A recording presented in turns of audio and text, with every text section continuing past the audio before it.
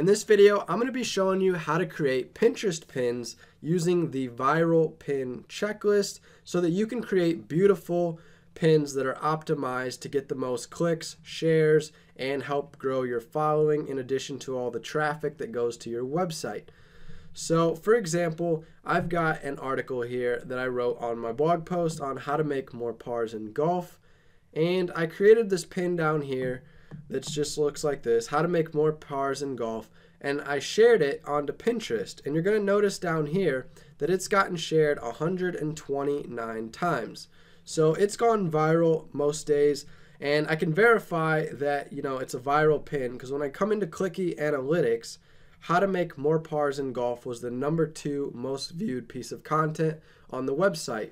So I got 704 visitors that looked at 1,085 pages, and the bounce rate, was 18%, meaning most people stuck around once they landed on the post and on my website. And you could see that the average time spent on my site was 3 minutes. So these are pretty good statistics. And as mentioned, the How to Make More Pars article in particular got the second most views at 196 besides my 4 golf exercises article. So both of these have been going viral on Pinterest, which is why you can see that this one's gotten 129 shares. So to create this image, I use a lot of free resources. So the first free resource I use to find background photos is Pexels. If you go to pexels.com, you can search for free photos that you can download without having to sign up for an account. You don't have to pay for them. They're free to download and free to use. The licensing on these photos, there's no restrictions. They actually want you to download and use them and create whatever you want. So there's no legal issue with using the free photos from Pexels. Another good resource is Unsplash. They also have free do whatever you want high resolution photos. So for example, we could scroll down here and find this mountain photo, and then you're going to see the download button. So I could click download, and it's just going to begin downloading. So right here it downloaded to my computer, and you're free to use it however you want without having any license issues or attribution issues. So Unsplash and Pexels is where you want to go first to find different images and download them to your computer. Then I recommend finding a photo editing company like Canva, and there's also PicMonkey. So Canva is free. You can create a free account and basically design all your images here in your dashboard and then download them when you're ready. They give you tons of different templates.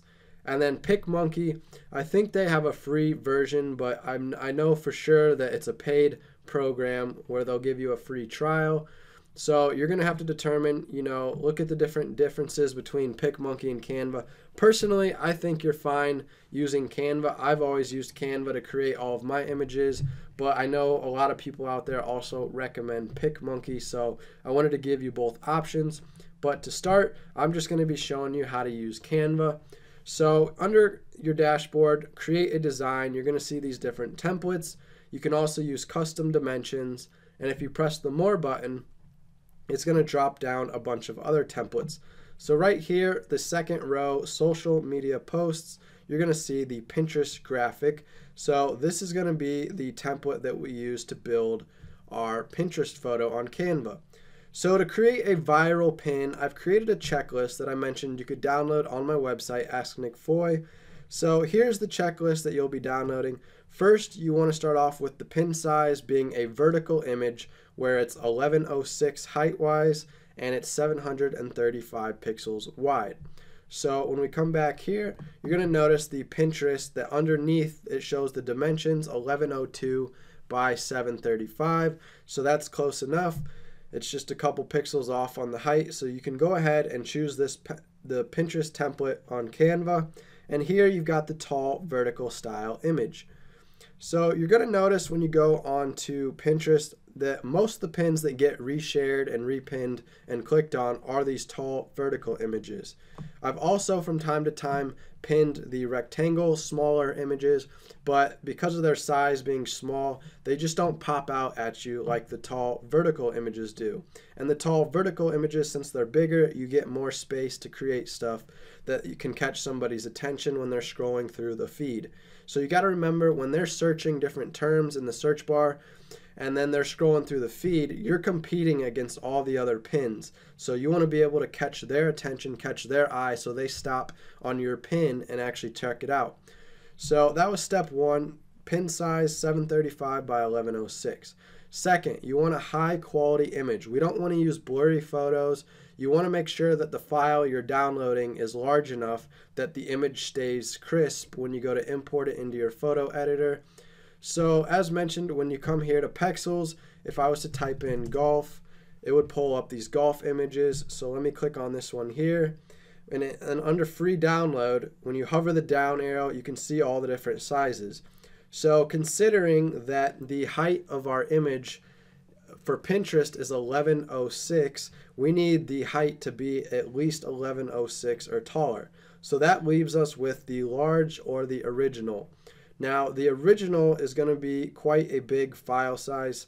So if you're worried about file size, you can go ahead and pick the large size, since it still is very big and will work for the Pinterest size that we're using. So go ahead and click download on the image that you choose. Make sure it's the large or original file size. So now that that's downloaded to my computer, I can come back here and I can upload it so that I can use it. So over here, you're going to notice the sidebar, and at the very bottom, there's going to be one called Upload. So go ahead and click that. And right here, this big green button that says Upload Your Own Images, you're going to want to click this and go into your Downloads folder. And in a minute, we're going to find the golf photo that downloaded. So I'm going to go ahead and click Open. And once that gets done uploading, we're going to go ahead, and all you got to do is just click it and it'll automatically insert it over here to the right in your image. So now I can grab the image in the corner and I can size it, you know, however big I want to size it. In my case, I always like to pull them all the way so that they're big enough to fill the entire height. And then you can move it around, positioning it where you want it, and then let go. So now we've got the background image. So let's go back to our checklist. You want to have a click-worthy title. So obviously, once somebody sees your pin in the feed, they're going to then read the title that you write on your pin. So this is where you want the big overlay text so that they can read it quickly and understand what your pin's going to be about. And you want it to be click-worthy. So a good resource is buzzsumo.com, where you can find viral title ideas that help optimize the ability of your pin to go viral. Because if people are clicking these other articles that have these other titles, odds are it's going to help you get clicks on your pin for using similar titles. So go to buzzsumo.com, and basically it's going to show you the most popular blog posts for the last year, and you're going to be able to see how many social shares it's had. So it says enter a topic or a domain to try out BuzzSumo. So in my case, if I'm making a golf pin, and the blog title or the blog post that I'm making my pin for has to do, let's say, with the golf swing. So I could write in, you know, golf swing tips, and then press go, and it's going to show me, you know, some article ideas that got the most shares on social media that were relevant to golf swing tips. All right, so now it loaded the results. So we can see it's going to rank them in order of total shares over here. So tips for perfect golf swing setup and posture. It's a YouTube video. It got the most shares on Twitter. Golf swing tips, simple ways to learn how to swing a golf club. So this would be a good title. It got shared a lot on Facebook. So we'll go ahead and use a similar title.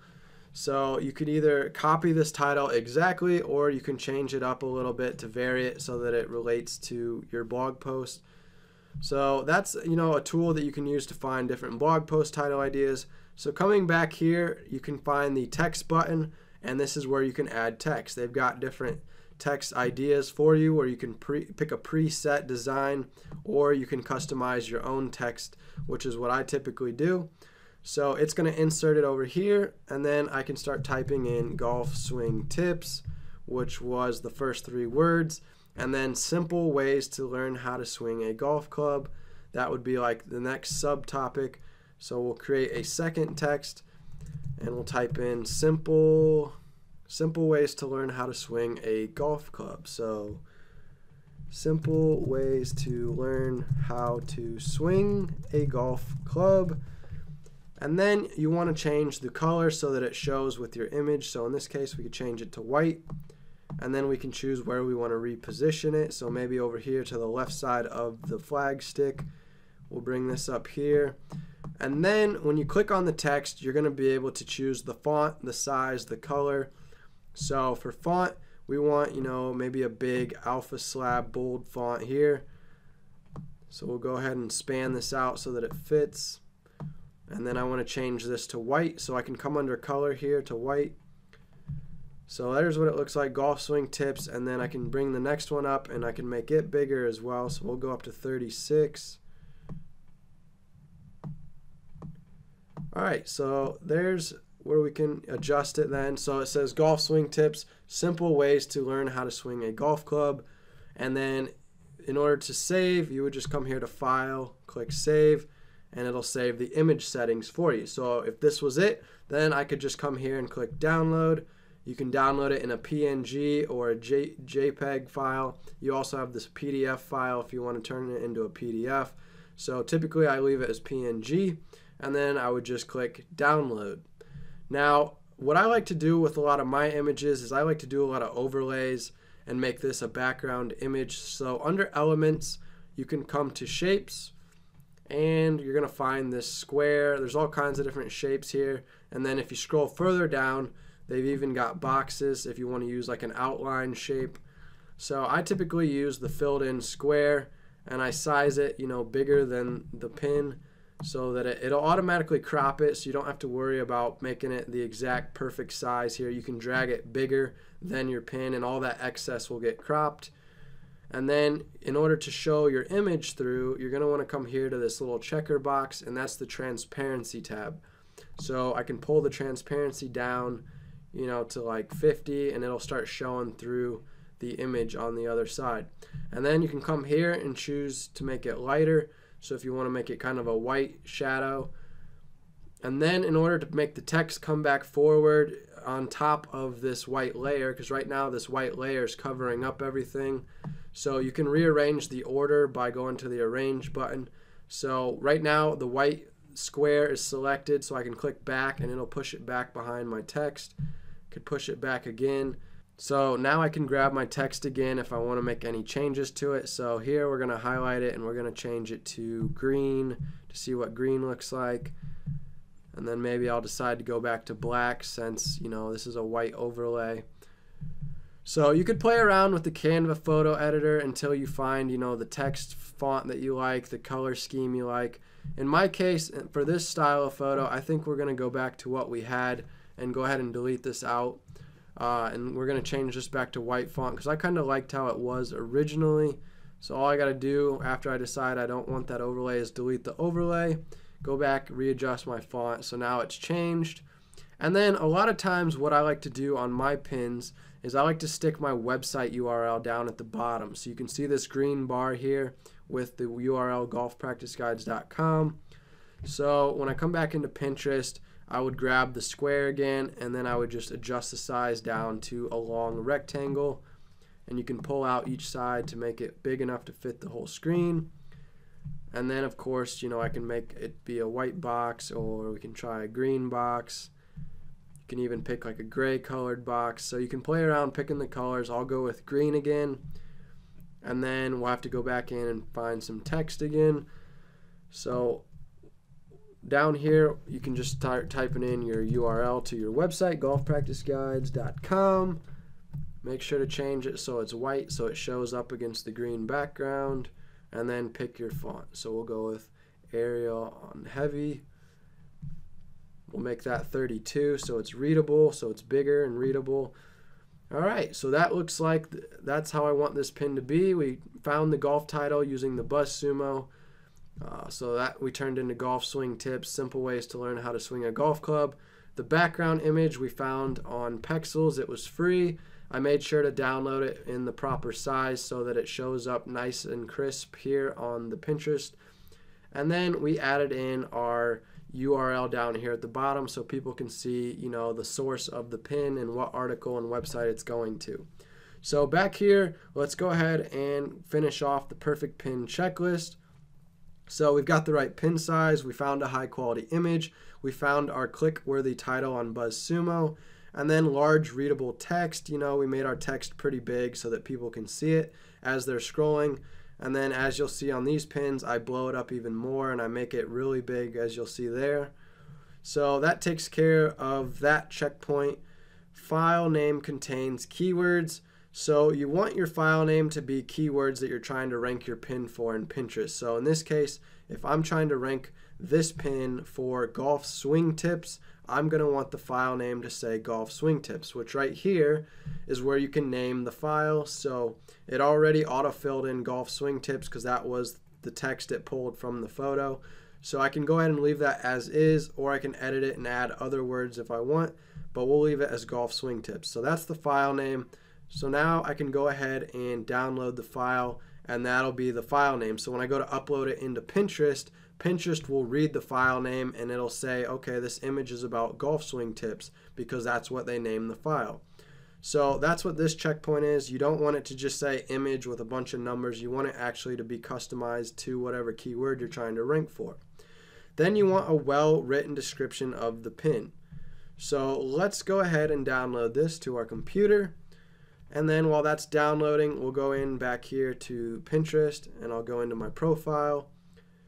So to add the pin, we're going to come here to the plus bar to upload image, and we're going to go into the downloads folder now that we just downloaded our image from Canva. So here it is. Click open. And then if I wrote an article about the golf swing tips, I would paste in the article URL here, and then we'll click continue. And then it's going to want the pin description. So this is the next step. Make sure you have a well-written description of the pin, and the description needs to contain keywords. So not only is Pinterest going to look at your file name to figure out what the image is about, it's also going to look at your description. So you want to make sure that it's got the words golf swing tips, if that's what I'm trying to rank for.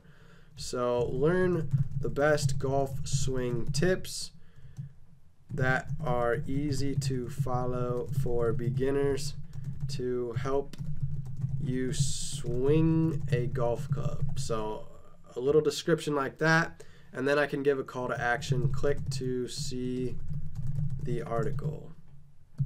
So that gives them a call to action to click the read it button, so they'll go press the button. It'll take them to my article, and then I'll choose a board to save it to, and that's it. So that's the checklist here. Make sure that we pick a big size, high quality image, click-worthy title. Make sure the title's big. Make sure when we go to download the image, we have a file name with the keywords. And when we upload it to Pinterest, make sure the description has keywords as well, so that you're telling Pinterest what your pin's about.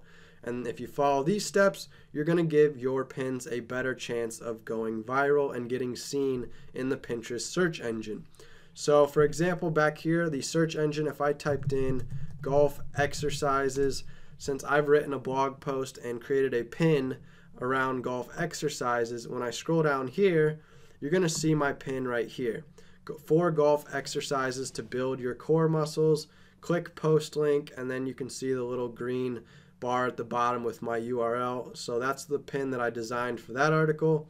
And it stands out when somebody's scrolling this page. They're going to see my pin with the large text here. And because I used the term golf exercises in the file name and in the pin description, it helps it rank for this term. So when somebody types in golf exercises, that's how they're going to find this pin. And therefore, that's why this article is the one that's going viral, getting 254 people through, sending most of my traffic, because it's ranking so high in Pinterest. So a lot of people that are typing this in are seeing it, and it results in traffic. So overall, this video, I hope it sheds some light on helpful tips on how to design a beautiful pin optimized to go viral. Be sure to download the checklist at asknickfoy.com/ I believe it's perfect pin checklist. Let's go ahead and verify that. So asknickfoy.com/ perfect pin checklist. So there it is. You just type in this URL and it's going to take you to the page where you can download that checklist.